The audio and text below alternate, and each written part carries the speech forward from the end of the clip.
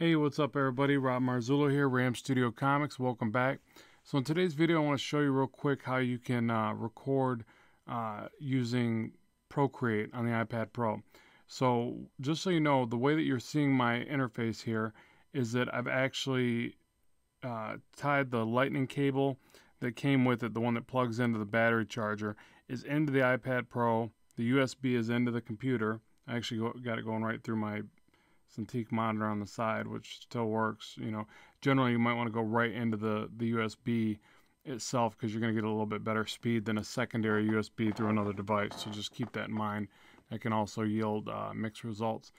So at any rate, that's how you're seeing my interface, and I'm using QuickTime on my Mac, which obviously works well with the iPad because they're all, you know, Mac products. So I use QuickTime. QuickTime has a setting where you can simply just go new movie, and then you can control what the QuickTime is reading from, and that's why it's reading from the iPad, and that all works. So on a PC, I can't vouch for that part, but the part that I want to show you here is actually how you export a video. So I had people ask, you know, how did you do this time-lapse video off your iPad? It's right here under Procreate. So right here, you just simply go to the gear icon or that little wrench, and you go to share right there, export video. It's going to say exporting. It's going to take a second, a few seconds.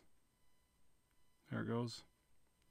And just like that, it exports it, and then it says, where do you want to save it to?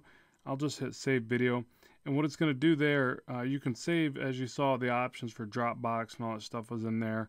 iCloud, I don't use any of that. I use Dropbox, but I try not to use iCloud or whatever at the moment. Because I feel like they're like forcing me to try to use it or whatever. But then the other thing is that by saving it like I just did, it immediately went to my photos folder. So you know, and like I said, you can use a Dropbox or whatever, but it's just going to save that there, and now you have a time-lapse video of it.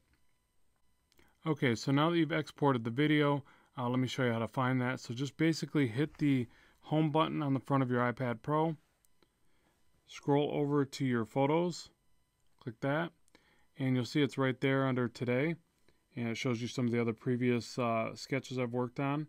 And then go ahead and click that, hit play, and it'll start with the image where it was currently at, and then there you go, it starts showing you the time-lapse version. So it's as simple as that. It's really straightforward, really easy to do.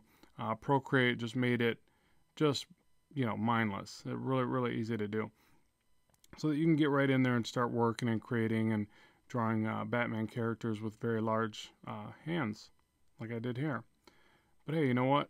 Large hands are probably good for a superhero because he could really punch somebody's face off. So yeah, at any rate, so that's how I do what I do. And you see it starts off very crude, almost embarrassing how bad my sketch is in the beginning.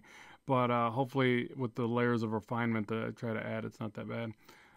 But it's really nice working in this program with this setup and not having to worry so much about all these different things. Now, keep in mind, for the video that I'm making here for you today, I'm using QuickTime to record the voiceover and the display of the screen.